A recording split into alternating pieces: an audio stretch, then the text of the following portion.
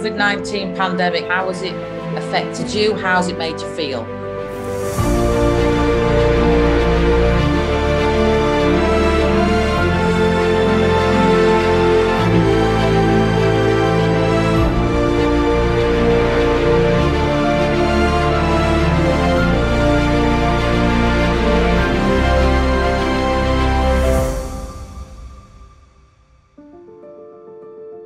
So I was thinking about the community of Fir Vale and how we could show people that live there, and also people that don't live there, that it's a strong community and it's full of diverse people that are all working together.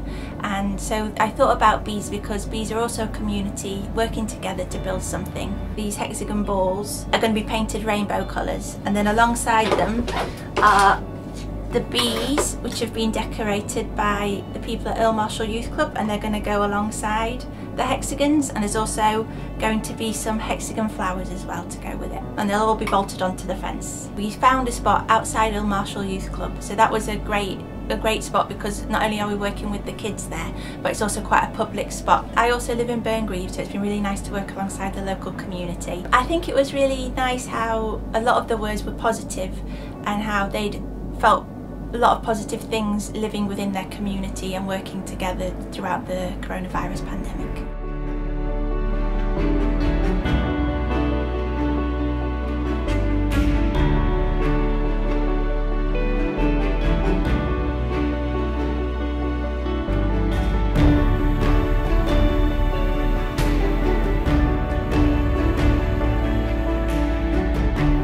My piece is made up of 6 ceramic cogs. It's quite an industrial piece. The cogs represent positive and negative experiences that Darnall community have had in the pandemic.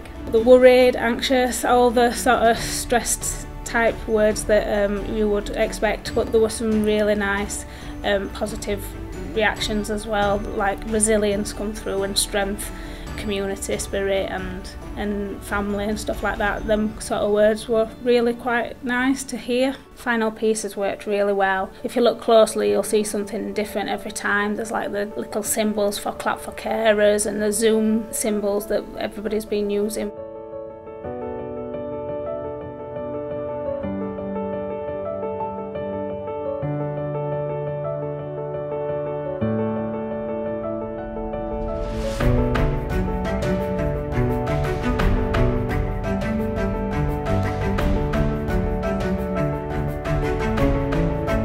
I've been able to really express myself how I would as an artist in my studio, but using all that response and that conversation and that feedback that I've got from the communities and then putting it into my work. So that's been absolutely brilliant. There's lots of responses, lots of emotions, and how do I, as an artist, absorb all of that and then let it all come out? I wanted to come up with an abstract language to tell the story and capture the response. I was quite surprised that every single person said they would be interested in doing a creative response.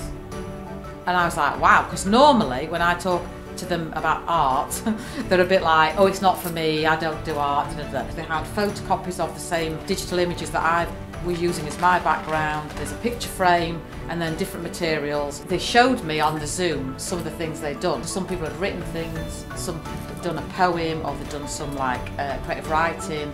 Some people had done a photograph of something they'd made. I think people have become more aware that how do they get their feelings out, how can they respond? And I think through making a piece of art, whatever that might be, that is a way of channeling how you feel.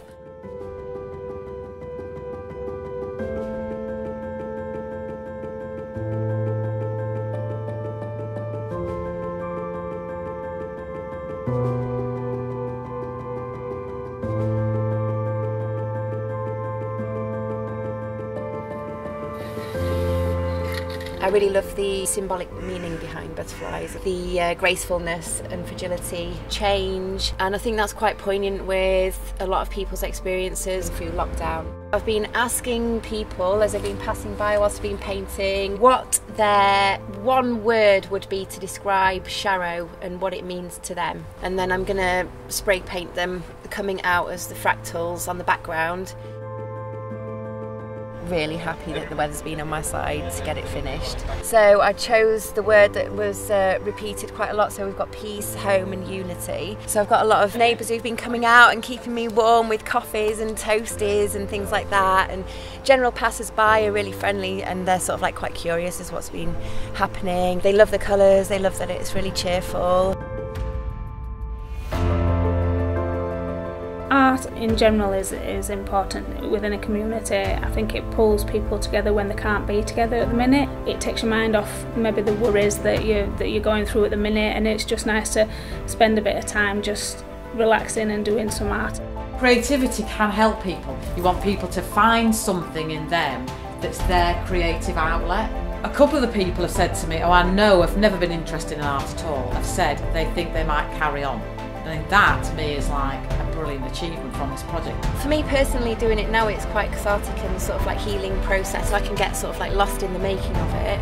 And I guess when people are looking at the colours, it gives them that little moment like a freedom or reflection or whatever it is that they might get from it. Well, I think it's just a great opportunity for the communities to express how they're feeling and to have a voice, and to also let other people hear that voice, but also each other as well, and work alongside each other as well to create something, and to then see something with a finished result at the end that's impactful and represents them.